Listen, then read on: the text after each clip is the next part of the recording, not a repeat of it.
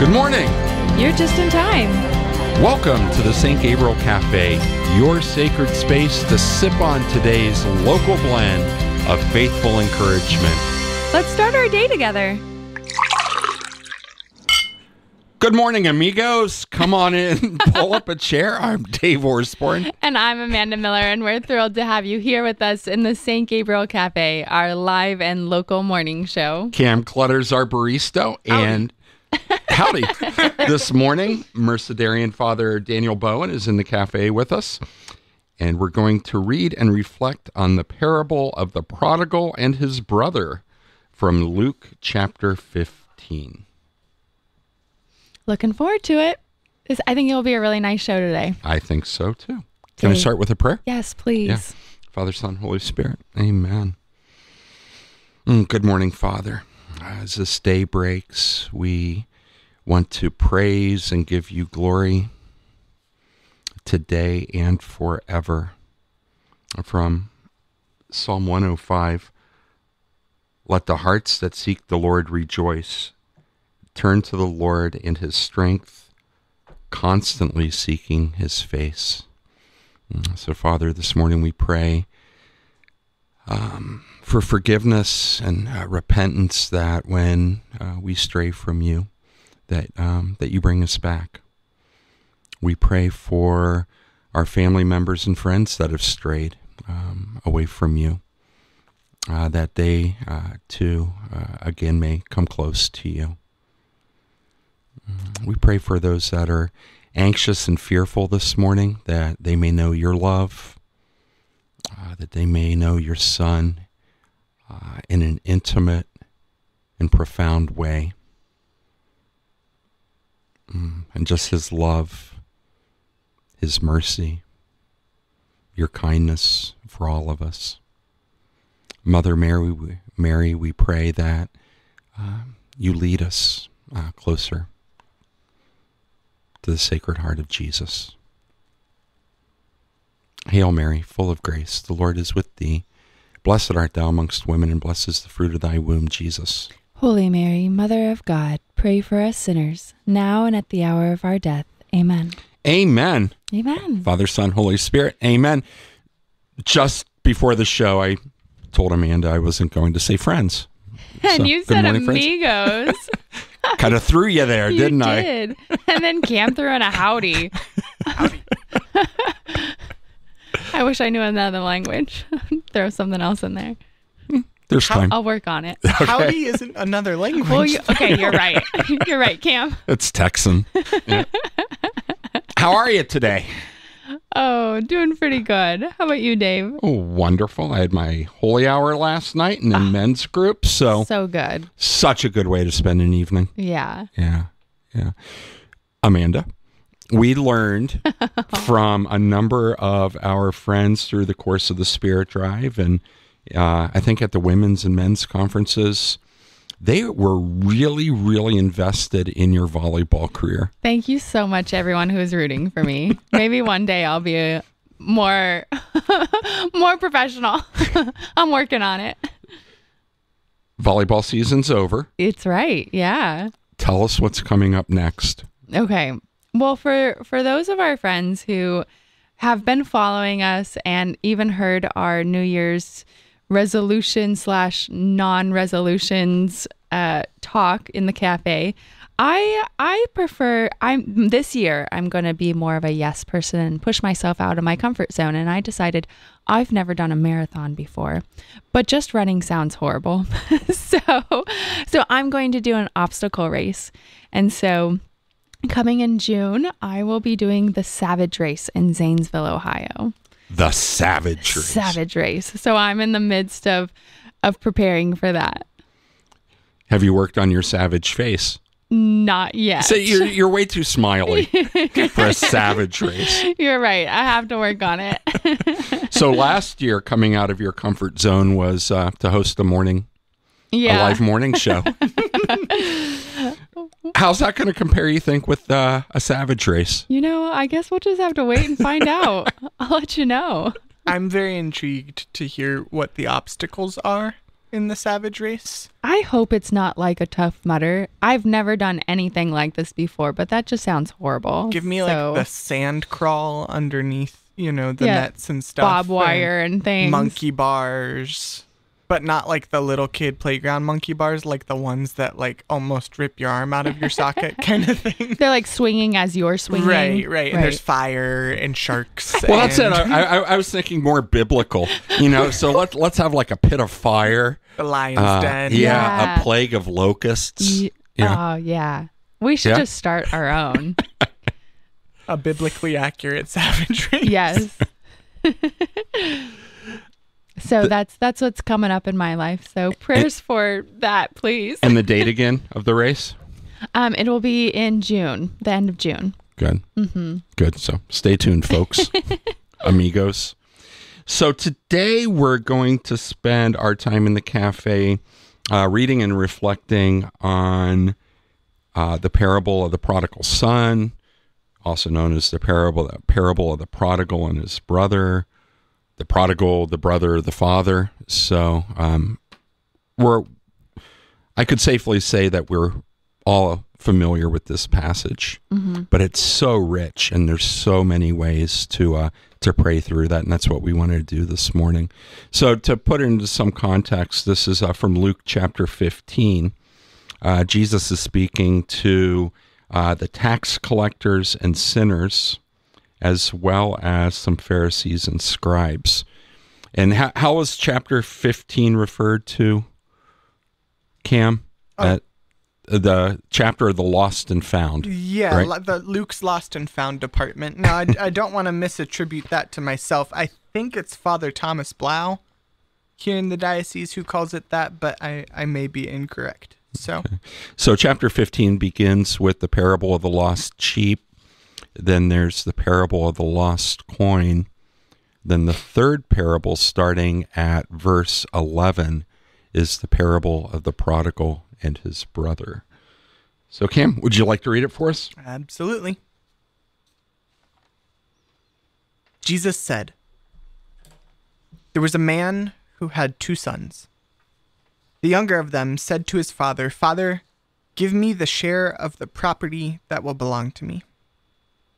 So he divided his property between them. A few days later, the younger son, gathered all he had and traveled to a distant country, and there he squandered his property in dissolute living. When he had spent everything, a severe famine took place throughout the country, and he began to be in need. So he went and hired himself out to one of the citizens of that country, who sent him to his fields to feed the pigs. He would gladly have filled himself with the pods that the pigs were eating, and no one gave him anything. But when he came to himself, he said, 'How many of my father's hired hands have bread enough and to spare? But here I am dying of hunger. I will get up and go to my father, and I will say to him, Father, I have sinned against heaven and against you. I am no longer worthy to be called your son. Treat me like one of your hired hands.' So he set off and went to his father. But while he was still far off, his father saw him and was filled with compassion, and he ran and put his arms around him and kissed him. The son said to him, 'Father, I have sinned against heaven and against you. I am no longer worthy to be called your son.' But the father said to his slaves, 'Quickly, bring out a robe, the best one, and put it on him. Put a ring on his finger and sandals on his feet. And get the fatted calf and kill it, and let us eat and celebrate, for this son of mine was dead and is alive again. He was lost and is found.' And they began to celebrate. Now his elder son was in the field, and when he came and approached the house, he heard music and dancing. And he called one of the slaves and asked what was going on. And he replied, 'Your brother has come, and your father has killed the fatted calf, because he has got him back safe and sound.' Then the older brother became angry and refused to go in, so his father came out and began to plead with him. But he answered his father, 'Listen, for all these years I have been working like a slave for you, and I have never disobeyed your command, yet you have never given me even a young goat, so that I might celebrate with my friends. But when this son of yours came back, who has devoured your property, and with prostitutes you killed the fatted calf for him." Then the father said to him, "Son, you are always with me, and all that is mine is yours. But we had to celebrate and rejoice, because this brother of yours was dead and has come to life. He was lost and has been found." Amen. Thank you, Cam. There are so many things there, so many things to pull out, not only being lost and found, but even this idea of repentance, this idea of mercy, love, and compassion that the Father has on the Son who returns. And I think there's just going to be so much we can dive into today. I look forward to bringing Father Daniel Bowen into the conversation, which we will do in just a couple minutes. Friends, you're listening to the Saint Gabriel Café. Stay with us. Coming up next, Father Daniel Bowen.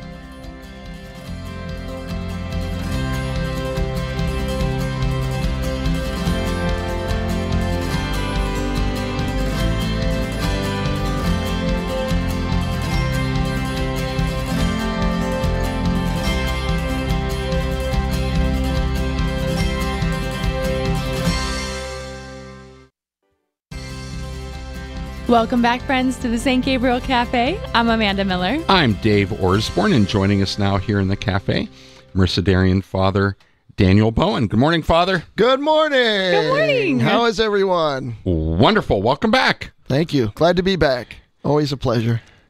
So we have quite the parable in front of us here. Yes, indeed we do. Actually, why don't we start with the title? It's referred to variously as the Prodigal Son, the Prodigal and His Brother.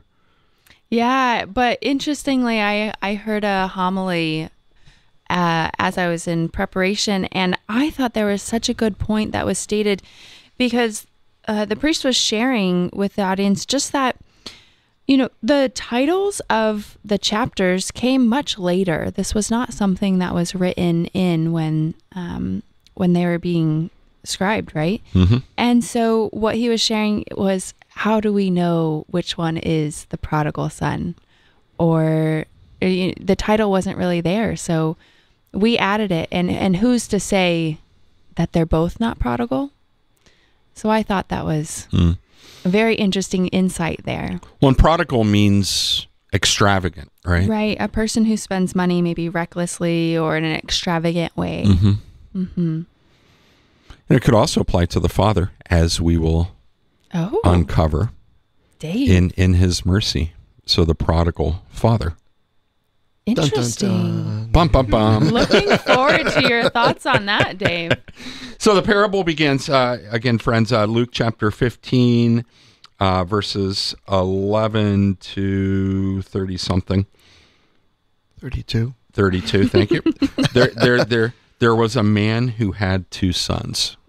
So, Yeah, it should also make mention, this parable is only found in the Gospel of Luke. Right. So this is uniquely Lucan, and so... Is there something we should read into that? Why do you think it's only in Luke? Well, we could say, the audience that Luke is coming from, right? Writing largely for a Greek audience in that, and, him being a physician, So a lot of different reasons we could pack into that, but definitely worth the time and attention, because if we're only into the Matthew Gospel, well, we're going to miss this. It's true. If we're only into John, that's, again, the beauty of having all four Gospels. Each one, while certainly the three, Matthew, Mark, and Luke, are similar, there are things uniquely in each one of them. And that's why it takes the time to become familiar with each of them. And the beauty of having, especially here in the Catholic Church with the liturgical cycle, bringing different ones at different times and seasons to allow us to kind of have the full flavor. Again, when we're looking to encounter the person of Jesus Christ, you've got these four beautifully painted portraits in each of these Gospels that together help to bring like a 3D image, we could say, and again, what a gift of God, right? allowing us to experience that and to bring that to us across the ages, So, So in setting up this this parable, Jesus is speaking to two groups, sinners and tax collectors, and then also the Pharisees and scribes. So I've seen a comparison made from those two groups to the two sons. So you have insiders and outsiders. The outsiders being the tax collectors and sinners, would compared to the younger son, and the insiders, those that are still within the Father's house, as being the Pharisees. And so he's speaking to this audience, expecting them to see their own situations here in the parable with the two sons. Absolutely. Our Lord trying to reach, right, again, and is trying to reach everyone, and help them to have a better understanding of who they may be. Again, he's trying to allow for introspection, right, and to allow our conventions and our way of thinking to be challenged so that we can do some more self-exploration and say, where am I with my God, but with my brother and sister, and not trying to be oblivious of one or the other, right? Both are needed to help us to see our place and where we are presently, where there might be opportunity for growth or a reappreciation. So important. And of course, would you like to hear what John Paul said kind of just overall on this? Of Always course. love to hear what John Paul II has to say. Yeah. Briefly, and again, this is one of the most beautiful parables. Again, this is one that speaks to the heart. And of course, when you first read this, I think most of us kind of tend to go towards that one son that spent everything and cashed out, and came back. I'm the bad guy, because maybe some of us have been that, or that's been our story, or we know someone where that's been their story. But again, it's teaching us about God, right? And so what John Paul has to say here, he says, although the word mercy does not appear, this parable nevertheless expresses the essence of the divine mercy in a particularly clear way. That son who receives from the Father the portion of the inheritance that is due to him and leaves home to squander it in a far country in loose living, in a certain sense is the man of every period, beginning with the one who was the first to lose the inheritance of grace and original justice. The analogy at this point is very wide-ranging. The parable indirectly touches upon every breach of the covenant of love, every loss of grace, every sin. This is coming from John Paul II's Dives in Misericordia in his paragraph 5. In this parable, then, both sons have lived in the Father's house, right? So they've experienced the Father's love growing up. But the parable starts with the younger son saying, "This isn't enough for me," and he makes, in a very dramatic way, to turn his back on the Father's love and mercy,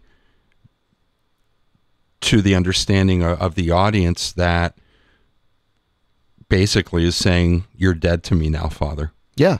I want the money that's due to me later. I want it now, and I'm going to live the life that I want." And haven't we all, at some point in our lives, done that?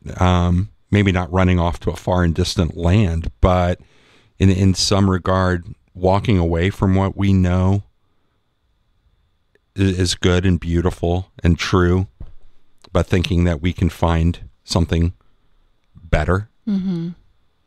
Yeah. Or even the idea of control, and that, like, using maybe our gifts, our talents that God has given us, and using it to our own ends or our own means, or going off and forsaking the Father and doing our own will. Well, and he wasn't even making like, I'm going to go off and start my own farm. Right. Or I'm going to invest this money. Mm-hmm. Now, he set out to squander it, right? I mean, just on passions. Right. That makes me think of just the seeking heart, or the heart that is, very much desiring to be filled with good things. And yet we know that in every sin, in everything that we're looking for, desiring, there is a good. And yet so often we can miss the mark. Any sin that we turn towards, maybe a desire for something good, but missing the mark in a way that distorts it.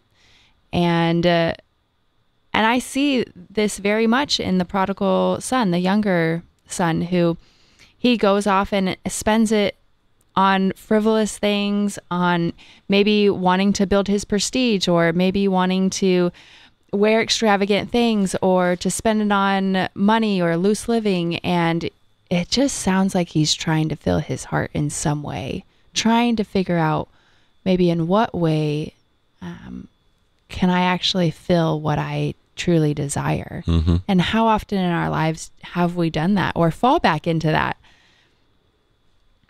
Father?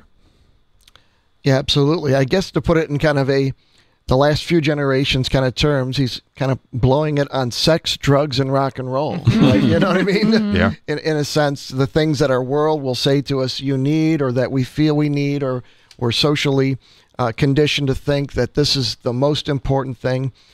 And I think, of course, it's a coming of age thing. I mean, we all kind of go through these stages to a lesser or greater degree to become our own person, in a sense, to cut the umbilical cord. There has to come that point, whether that's, in our starting in our middle school age or high school or college. There's a healthy aspect of that, but then there's an unhealthy aspect. And we can begin by even reflecting on this parable, getting those dynamics. And of course, we'll come back and look at the Father, but even seeing that from a parental role, or from, again, God as the Father kind of role. Mm-hmm. But so the younger and the older son both are kind of two different approaches to that coming of age, that we might take, or some a little bit of both, or maybe we can find a little bit of ourselves being one way or the other at one point in our life and versus the other. But it's important to consider these things. Yeah, what really is most important in life. And again, you can see very much in the prodigal son, the younger son, he is really just saying, kind of in your face, give me what I got coming, and I'm out of here. And I don't need your wisdom. I don't need your perspective on life. I'm done with you. Like, really, I mean, it's very blatant, and the Father grants him it. There's another thing. Of course, we'll come back and look at the Father, but he just, okay, here you go, and off he goes, and again goes the way of the world. I know I personally had a phase in my life before I was a Catholic, and before I was a priest, where I tried on what the world said. This will make you happy in life. You don't need God or faith. You just need to buy this thing. This will definitely make you happy. So get your credit card out and get it for you now. You can pay, and then, so I tried that. I would buy this thing. I'd be happy for like half a second, and look, everybody, what I've got. Look how great I am, everybody. Mm-hmm. And then when people weren't like, oh, yes, you're so great, you begin, oh, well, maybe that just wasn't the thing, right? If I just get that thing, the bigger car, the better clothes, then that'll certainly impress. But then you follow this rat race, and then you can run yourself in big debt. And it's depressing, right? Because you're like, it never really promised what it said that it would in filling me. And it's never going to. This is where materialism and, the reckless capitalistic kind of mindset and perspective, again, without God there to temper and guide, it's a dead end, I was just thinking the same thing there of how in America, where America's full of prodigals, right? That I think we're taught, maybe even by osmosis these days, more subtly than anything, this idea of the American dream is, as you grow in success, you will grow in happiness. And that success requires two things that I think the prodigal son embodies. First, it's, I'm going to watch out for myself and only myself and nobody else. I'm going to prioritize me and not anybody else. And who cares what my dad has to say or what my brother has to say or what the other people have to say. I'm going to do what I think is best for me and own that. And look where that gets him. I mean, he's feeding pigs for a living, But then the other thing too is I was really struck by, it's like a demand too. He doesn't ask the father, hey, would you please, give me my share of the property that will belong to me when you die? It's, Father, give me that right now, and how cold that is. And he's turned it off. I was just thinking too of how often we see it in the church and in ourselves, especially, where we grow up in the Father's house and yet decide at some point that's just not enough for me. That gift in itself is not a good enough gift. I think there's something better out there. And so I demand my inheritance and let me go and set out on my own. Let me own myself and watch myself. And almost like that cutting off of that gift, that cutting off of that grace in many ways. And where that ends him up pretty quickly too, honestly.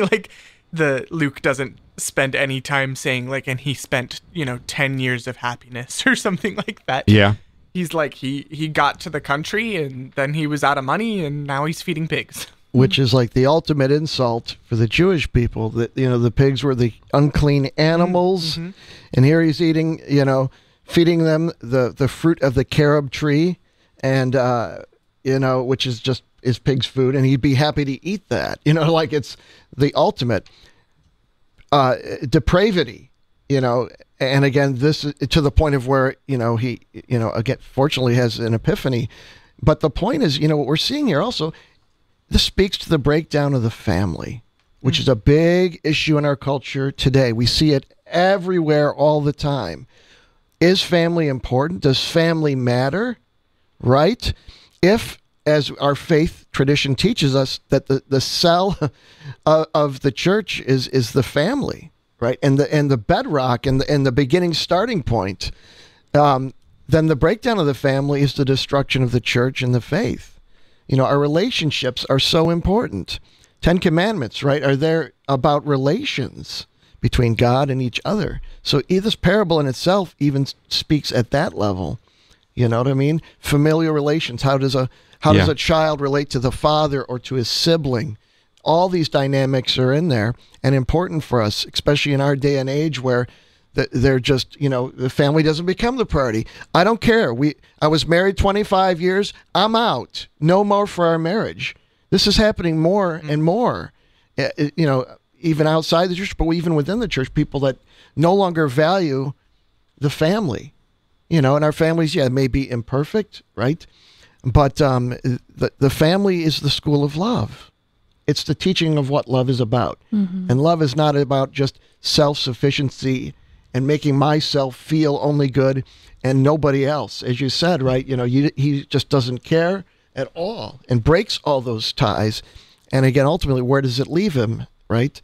Nowhere. And thankfully, in his case, he has a kind of an epiphany and an awakening and just sees this is crazy that even in my household, my family, the people that kind of were outside the family unit, the servants, even they were treated better than where I'm at now, Father Daniel Bowen, we're talking about the prodigal son, and to that point of, the father figure and the family dynamic. Cam, you had mentioned about the prodigal son, the younger son, going to the father and demanding what he was owed, right? or maybe not even own, but what was coming to him. Yeah.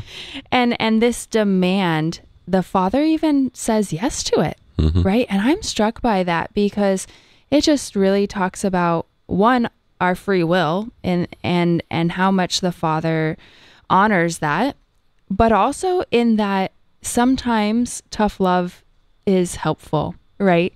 The father knows he's not going to go out there and find genuine fulfillment.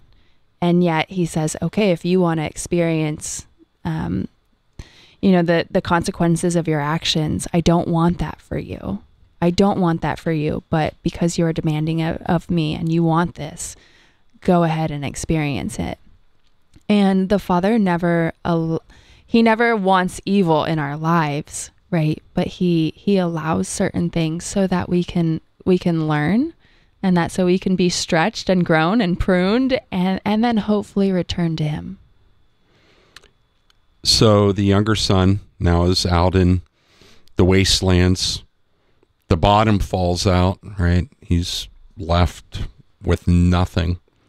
Meanwhile, back at the house, back at the ranch. At the ranch, the older brother decides to stay, right? But you look at his comments, jumping further in the parable. Behold, these many years I have served you, and I never disobeyed your command, yet you never gave me a kid, and the party and everything else. So we look at his disposition.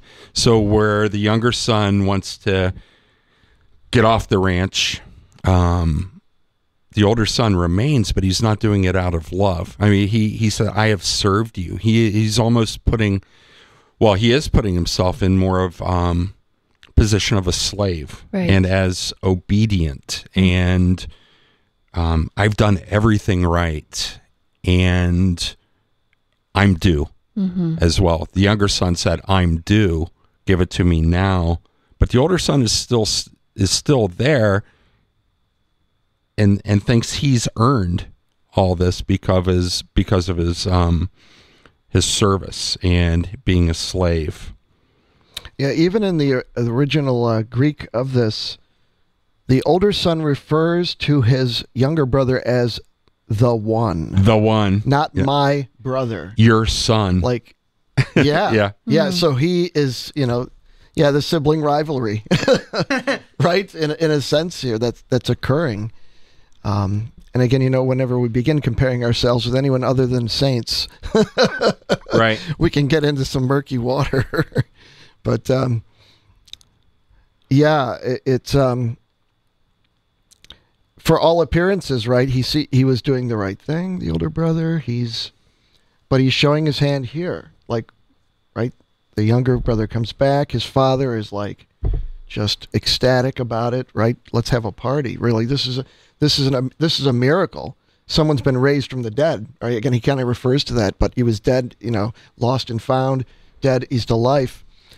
And the older brother just is, I don't care. I followed all the rules. I followed all the commandments. I did all the things I'm supposed to be doing, and there's nothing there, for me, or I'm not at a better position, or I'm not being appreciated. So there's envy, certainly in some ways, perhaps there. I followed the rules, and we can be that sometimes. Look at me, I followed all the rules, but yet I've got this diagnosis of cancer.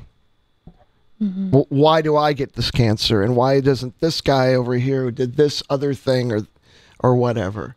Yeah, I've been faithful. Why is this happening to me? Exactly. Right. Or this is something, salvation or the Father's love is something to be earned and to be won.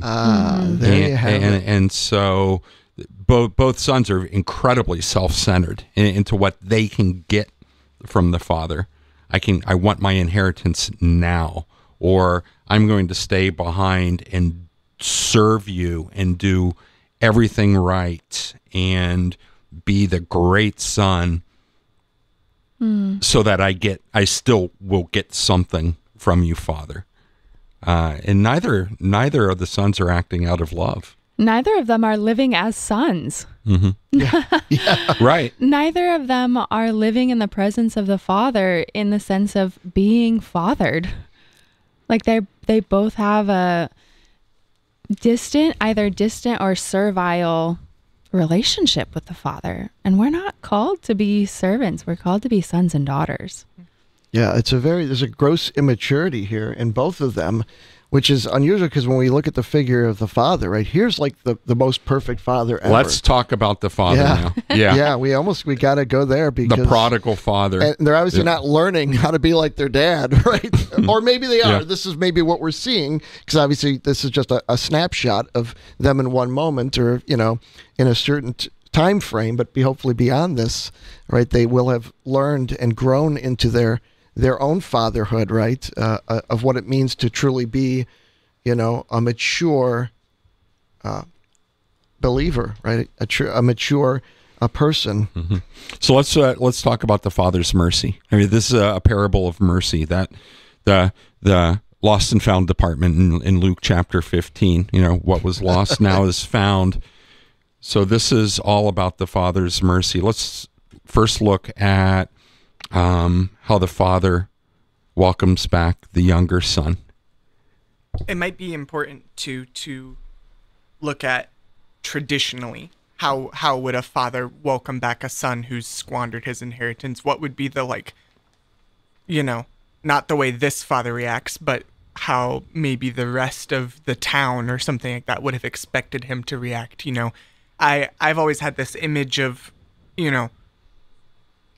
I think the way if you're reading this story for the first time, reading this parable for the first time, the way you expect the Father to receive him is like his, arms crossed, standing on the porch, up a few steps so he's taller than him, bigger than him. Don't even come and put yourself on the same level as me, and you'd be lucky to be treated as even one of my servants. And none of that language is the language that's used and I think obviously there's it's worth saying, but I think it's implied too that the Father here represents God. The Father represents God in general and how he receives us, obviously. And when you look at Scripture in general, you can almost start to infer, he's not going to respond that way. Why? Because as you come to know God and as you come to know the Father as Father, you get this sense of wait, he's going to respond different than the traditional response. And so I love that the Father doesn't talk first.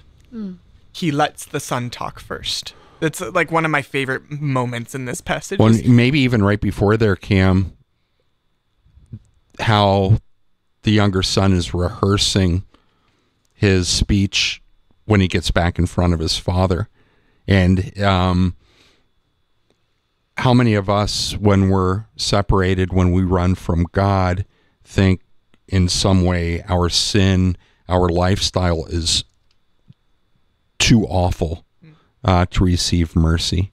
And that's what, so I'm sorry to cut you off, but that's where I kind of see now the younger son rehearsing how to get back into the Father's graces. He's probably said it 1,000 times, 1,000 different ways in his head. The entire, I mean, it says he went to a different country, so he's coming back from a country on foot. Yeah, he has a long time to practice. Yeah. So he's really practicing this, and what I like to imagine is, the Father's just running at him.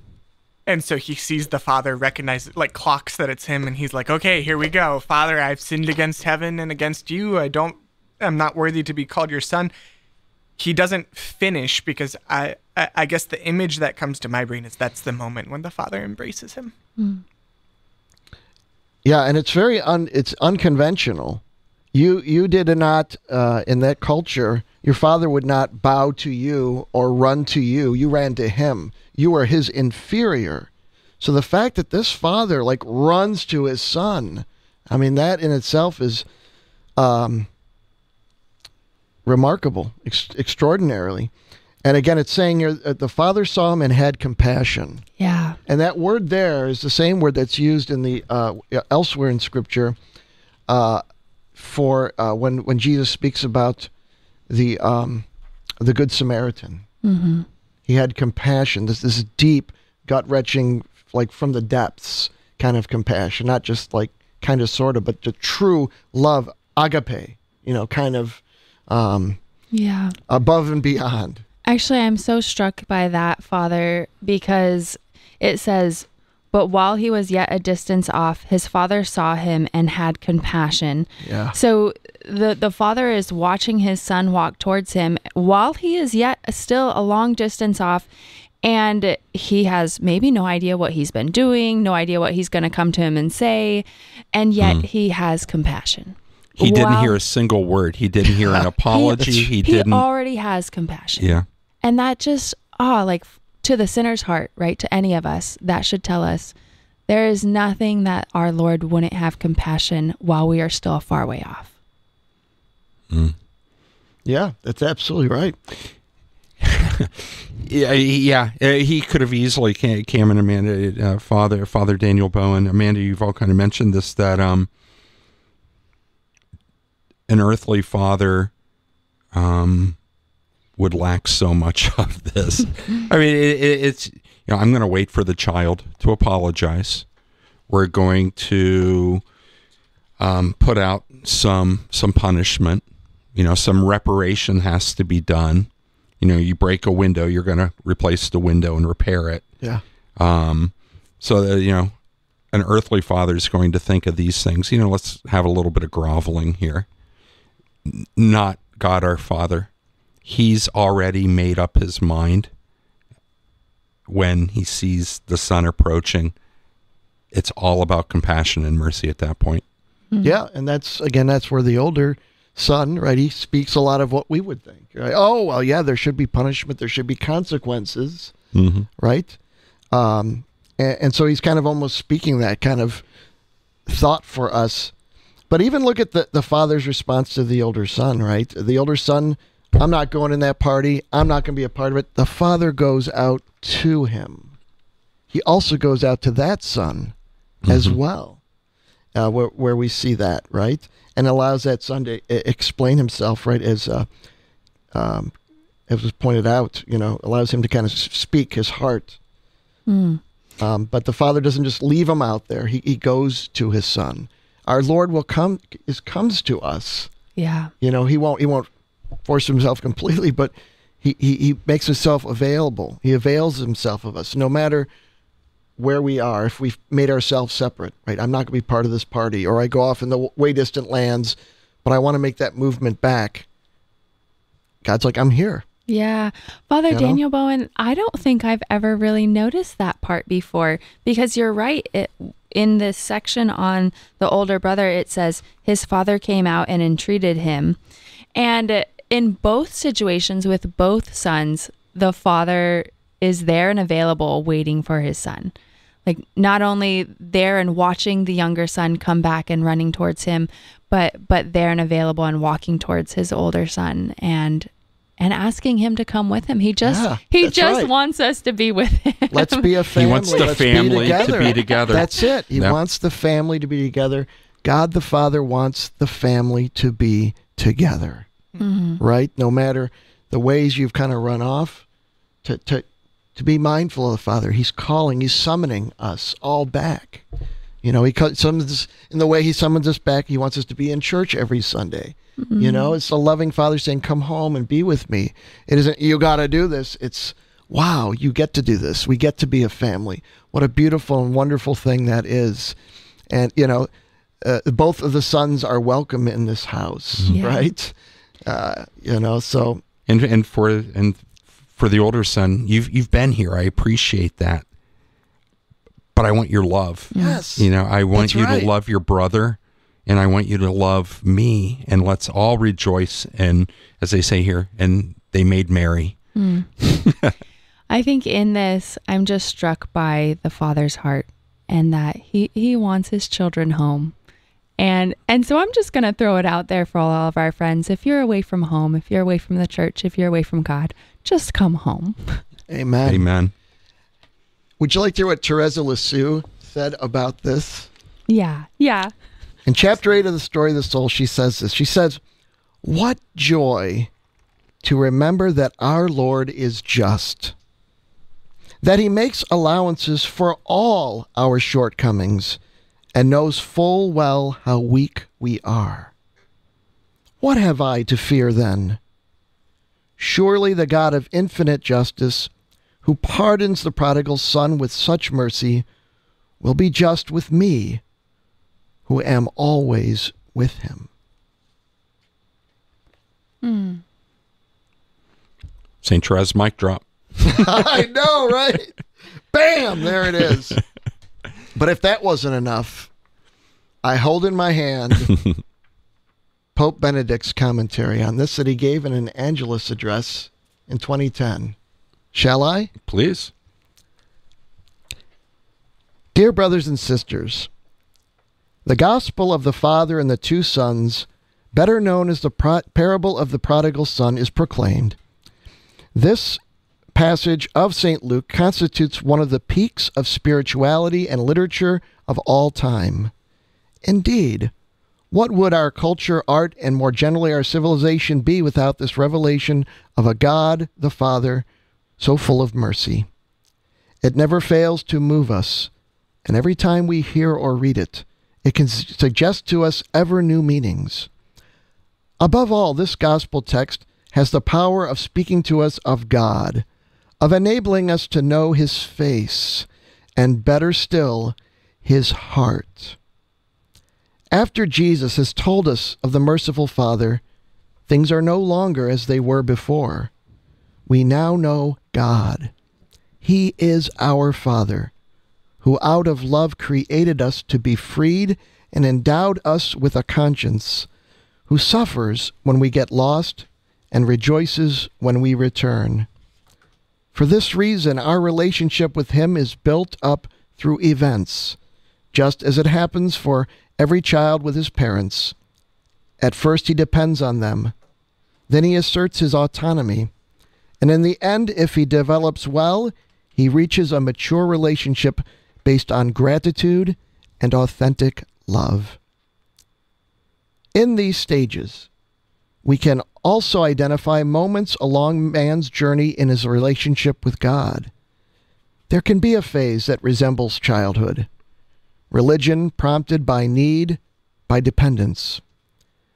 As man grows up and becomes emancipated, he wants to liberate himself from his submission and become free and adult, able to organize himself and make his own decisions, even thinking he can do without God.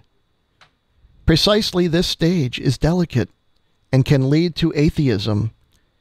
Yet even this frequently conceals the need to discover God's true face. Fortunately for us, God never fails in his faithfulness, and even if we distance ourselves and get lost, he continues to follow us with his love, forgiving our errors and speaking to our conscience from within in order to call us back to him. In this parable, the sons behave in opposite ways. The younger son leaves home and sinks ever lower, whereas the elder son stays at home. But he too has an immature relationship with the father. In fact, when his brother comes back, the elder brother does not rejoice like the father. On the contrary, he becomes angry and refuses to enter the house. The two sons represent two immature ways of relating to God: rebellion and childish obedience. Both these forms are surmounted through the experience of mercy. Only by experiencing forgiveness, by recognizing one is loved with a freely given love, a love greater than our wretchedness, but also than our own merit, do we at last enter into a truly filial and free relationship with God. Pope Benedict XVI. Benedict XVI. As read by Father Daniel Bowen. We're talking about the prodigal son here in the cafe. Brings to mind also, Father, as biological mothers and fathers, as spiritual fathers, what's the most important gifts that we can give, to our children? And it's, we see the response from the children that the Father wants, right? I mean, he wants to have the gratitude. He wants the children's love. But then what are we giving our children? We want to lavish on them. We want to give them things. We want to provide a comfortable lifestyle. But we can't forget the most important thing that we can give them is love, mercy, forgiveness, and that those are the actions that keep families whole. Yeah. Right. Or on the opposite spectrum, what keeps them divided? Mm-hmm. Mm-hmm. Yeah. Practically, Father, here in the season of Lent, we're inviting our friends to reconcile, and to heal the relationships that hurt the body, hurt our families, our community, the church. What are the steps that we can do now, starting today, to make those reconciliations? Yeah, the best thing is go to confession, especially if it's been a long time. And it doesn't matter how long it's been. Maybe it's been 40, 50 years. Come home. Mm-hmm. Come to confession. That's the first step. Really, again, throw yourself into God's arms, right? Allow yourself to be regenerated by his merciful love. That's the first step. Take that step. Or again, if it's been a while, again, the practice of regular confession, it's a reconciling with God, but not just God. It's also our brothers and sisters, our family, our friends, somebody on the other side of the world we don't know. We just never know, right? All sin, and again, staying away from God and staying away from his commandments. These are things that break our relationship with God, but with each other as well. So the way to come back is that repentance and that conversion, allowing God to allow love to rule, to guide, right? Mm-hmm. And that's what God's desire is, and it doesn't matter what you've done. It doesn't matter what you've done. His mercy and forgiveness is always greater. That's it. That's it, right? And allow that to be. And encounter it. Don't just look at it from afar, right? Come home. Yeah. And watch the Father running to you and embracing you, right? And in that moment, getting the best robe, slaughtering the fattened calf, I kind of get the image of the Father yelling from a half a mile away to the Son, and the Son yelling his repentance, and from far away. There's no embrace, right? I mean, that reconciliation ends in an embrace. Yeah, exactly. It's not done from a distance. Cam? On that confession note too, I'd encourage all of our friends, wherever you are, not looking at the sacrament of confession as this, I'm regaining my seat at the table, so to speak. Like, I've been eating in the kitchen this whole time because I'm ashamed, and so finally I can sit back down at the table, woohoo, But really, it's a going to confession so that the Father can remind you that you are son, that you are daughter. And because we lose that. When you look at the last bit that I was struck by was both of the sons are identifying themselves as slave or servant or unworthy or whatever it is. And the first words out of the Father's mouth to the second son, the first word is the word son. He addresses him as who he actually is. And isn't that what confession is all about? It's that restoration of identity, of reminding you when you show up to the sacrament, it's not about that I'm earning something back, but it's a remember who you are. Yeah. Remember you are son. Remember you are daughter. Yeah, sin can cloud that. We can forget who we are. That's why removing that sin allows us to see clearly. We are beloved sons and daughters of God Most High. Mm-hmm. And the sin doesn't undo that. Mm-hmm. It doesn't. It obscures it. And again, that's why we can continually keep falling into sin, because we're not seeing clearly. We're not feeling loved.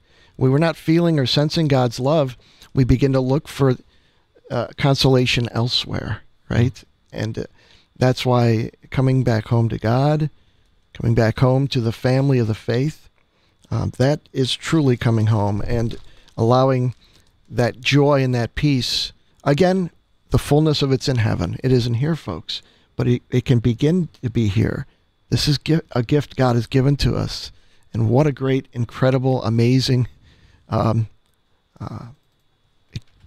it's more than an experience, but a reality that is. Right. Yeah. Amanda? I think also just, Cam, in what you said of just remembering that we are son and daughter, this is such a great passage, Luke 15:11 through 32, to just go back to time and time again and to remind yourself that you are a son, you are a daughter, and to rest in that he is a good, good father, and he is always calling us into deeper relationship with him.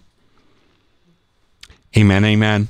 Amen, amen. Friends, there's plenty of opportunities in these remaining weeks of Lent to reconcile, to come back to the Father and to know His love and to rediscover your identity.